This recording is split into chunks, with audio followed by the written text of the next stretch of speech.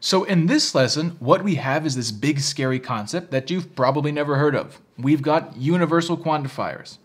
Universal quantifiers are essentially just indicator words. All right, they let you know that conditional logic is coming, kind of like how the shark music from Jaws lets you know you're about to get eaten. Okay, so I'm going to put the universal quantifiers up here on the screen now, and I want you guys to screenshot it. Have the complete list. I'm going to show it to you again at the end of the video and show you each list, throughout the video as well. But for now, we're going to go through them just one by one, but it's good to have this list just for your notes. So you might be asking yourself, what is the importance of this lesson? Why do I need to know this? Well, first up, conditional logic is showing up on about 20% of your logical reasoning section, roughly, right? Now, you can do conditional logic without universal quantifiers, but it would be much harder and much slower. Knowing the universal quantifiers makes you like 10 times faster in identifying conditional logic and then seeing how it operates, what the relationship is, right?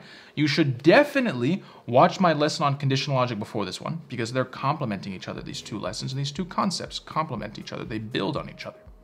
So the lesson on conditional logic is kind of like learning how to drive a car. Universal quantifiers teaches you how the car works. All right, if you want to be a 99th percentile scorer, you have to understand the mechanics of language here on this test. You need to go under the hood and understand the structure of your section. Okay, how does that help you? Well, LSAC's favorite thing to do is throw a wrench in your 180 plans. They like to give you some really crappy questions, some crappy structure, some crappy language to throw you off balance. Well, if you're driving a car and it breaks down on the side of the road, doesn't it help if you're a mechanic, right? You can figure out what's wrong with your car and you know what you need to do to fix it, right? You know what parts you need, you know what steps to do. That's what we're going to be doing with this lesson. We're going to turn you into conditional logic mechanics.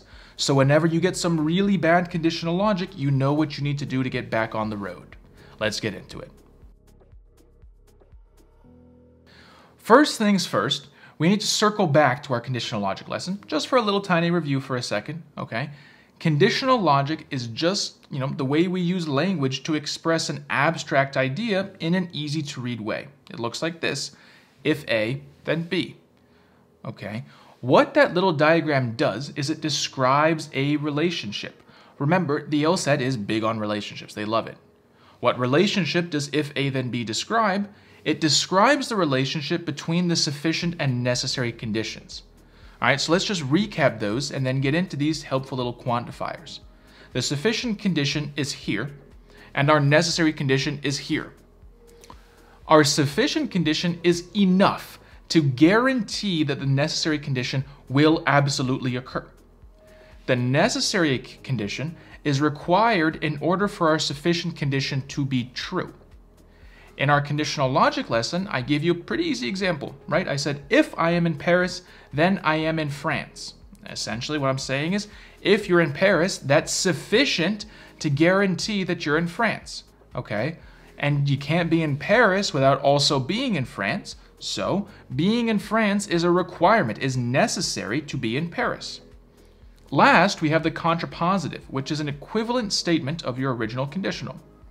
So if we have if A, then B, our contrapositive will be not B, then not A, right?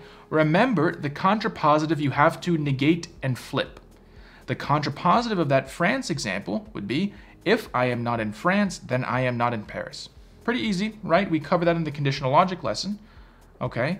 So how are my universal quantifiers going to help me? All right, they're the indicator words that let you know you have conditional logic. In my example, they are here. We have two. We have if and we have then. But this one was easy. And look at all the different ways I can express the same exact idea of if I am in Paris, then I am in France. I can say you're not in Paris unless you're in France. If you're not in France, then you're not in Paris. The only people in Paris are people who are in France. Only people in France are in Paris. No one can be both in Paris and not in France. Those are all saying the same exact thing, and they're all diagrammed the same way. If in Paris, then in France. But that's confusing and hard to understand because English by itself is not so great a tool for representing these abstract and sometimes complicated logical relationships. So what we need to do is we need to install a plugin to the English language, and that's what these universal quantifiers are for. So there are 4 groups of logical indicators, 4 groups that the LSAT just loves to use, and 4 groups that you're going to love to recognize because they make your life with conditional logic so much easier. All 4 groups include indicator words, include keywords. And what these indicator words do is they give you the structure, the roadmap of your sentence. They describe a relationship. I can have 2 completely different sentences, okay? If I am in Paris, then I am in France. And then my second one, if I go to the store, then I'll buy a pizza. Both of these sentences are about completely different things. They have literally nothing in common except their indicator words. But at the structural heart of both sentences, you have the exact same relationship. And that's because you have the same indicator words. Your indicator words tell you how your sentence operates, what relationships you have present, okay? What relationship is given to us by these particular indicator words? A conditional relationship. Where most of you guys get tripped up is actually in the content of the sentence. Okay, I could throw some ridiculous, crazy, abstract concept into a stimulus and, just get you completely floored about it. But if I know my indicator words, I can boil it down to a statement like this: if X, then Y. And then it doesn't matter what the content is. I can describe my relationship and just plug my abstract concept back into my variables when it's time to go to my answer choices. So first up, we have group 1 words. Group 1 words have this rule. Whatever statement immediately follows a group 1 indicator word is the sufficient condition. Okay? These group 1 words are going to be if, where, when, all, the only, every, and any. Okay? So let's do some examples. If I go to New York, then I get pizza. It's diagrammed this way. When I'm in New York, I get pizza. Every time I'm in New York, I get pizza. Those are all diagrammed the same way, right? You guys get the idea. They're all saying the same thing because they all have the same indicator words. Now, there is one confusing indicator in group 1, and it's the only. If I put my statement like this: the only people who like Pepsi are idiots. I really want you guys to think about this one. What can we guarantee here? Can we guarantee in any way that someone likes Pepsi? AKA, do all idiots like Pepsi? No. But can we guarantee that someone is an idiot? Yes, we can, if they like Pepsi. So liking Pepsi is sufficient to guarantee that you're an idiot. Okay, now we'll do another one. The only people who get 180s are people who studied. Can we guarantee that someone gets a 180? No, not all people who study get 180s. But can we guarantee someone studied? Yes, we can, if they got a 180. Thus, getting a 180 is sufficient to guarantee that you studied. So the only, even though it sounds kind of confusing, is a direct sufficient condition indicator word. It's a group 1 indicator word, and it should be treated as such. It's only when you have the only. Okay, now let's take a look at some practice problems. Next, we have group 2. All right, we're making big moves here, guys, with conditional logic. Group 2 words are going to follow this rule. Whatever statement immediately follows a group 2 indicator word is the necessary condition. These words are going to be only, only if, only when, only where, always, and must. You can build an LSAT course only if you really know the LSAT. What's my logical indicator word? Only if. Then what idea is only if expressing? You really know the LSAT, right? So there's our necessary condition. Our other statement, therefore, must be the sufficient condition, right? So we diagram it this way. If you built an LSAT course, then you really know the LSAT. This is pretty simple, right? So let's work some more practice now. Now on to group 3. Group 3 words suck, right? They're a little bit harder than group 1 and group 2, a little bit more involved.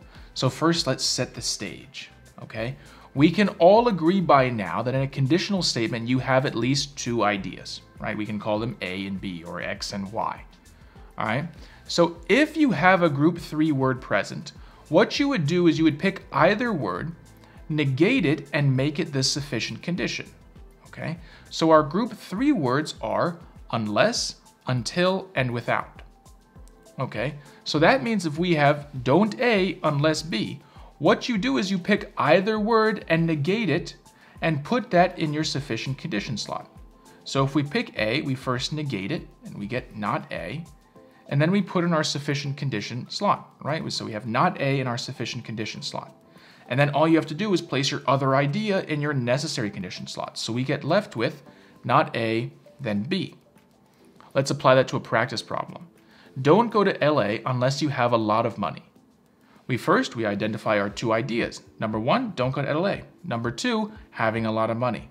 First, what we're going to do is we got to pick our idea, which is in this case, we're going to pick the first one, not go to LA, and then we negate it. So don't go to LA when negated becomes go to LA. And then we put it in our sufficient condition. So we put it here, go to LA, arrow. Next, we just add in our second idea into the necessary condition slot. All right, so you can see here, if you go into LA, then you have a lot of money. Likewise, if we pick our second idea from the list, number one, don't go to LA, number two, having a lot of money, if we pick that second one, right, first, same step, we negate it. Don't have a lot of money, okay, is the negation of having a lot of money. And then what do? We place it in our sufficient condition slot. So don't have a lot of money is now here, and then we have our arrow. Next, what do? We place in our second idea. If don't have a lot of money, then don't go to LA. So let me ask you then, like, why can we pick either idea and it doesn't make a difference? Okay, let's see. Let's take the contrapositive of that last example. Okay, so our original statement was if go to LA, then have a lot of money. The contrapositive of that is if don't have a lot of money, then don't go to LA. Our second statement was if you don't have a lot of money, then don't go to LA. And our contrapositive is if you go to LA, don't have a lot of money. Okay, so the contrapositive of one statement is just the original statement of the other. So for these, it doesn't matter which statement you pick, as long as you remember to negate it and place it in a sufficient condition, because the contrapositive and the original statement are equal, okay? So to recap, our group 3 words are unless, until, and without. Now let's work a few practice problems to drive the point home. All right, last one. So group 4 is very similar to group 3 in theory. Group 4 words have the rule, pick either idea, negate it, and make it the necessary condition. And our group 4 words are going to be no, none, not both, never, and cannot. All right, let's use it in an example. None of my friends came to my graduation. Our logical indicator word here is none. Next, we list out our two ideas. Number 1, being my friend. Number 2, coming to my graduation. We pick one, and in this case, we'll pick the first one and we'll negate it. Okay, so the negation of being my friend is not my friend. And then we place it into our necessary condition slot right here. Okay. Next, we just take our second idea and place it in the sufficient condition slot. Okay, so if you came to my graduation, then you are not my friend. That makes sense, right? I said it in my original conditional that not a single one of my friends showed up. So by that definition, anyone who's at my graduation can't be my friend, or else my original conditional is wrong, which it can't be, okay? Again, if we pick our second statement to do this with, we just end up getting the contrapositive like we did in group 3. So you can pick either idea, negate it, and put it in the necessary condition spot, put the other idea in the sufficient condition spot, and we've got our conditional diagram. So to recap here, our group 4 words are going to be no, none, not both, never, and cannot. Let's do some practice for them.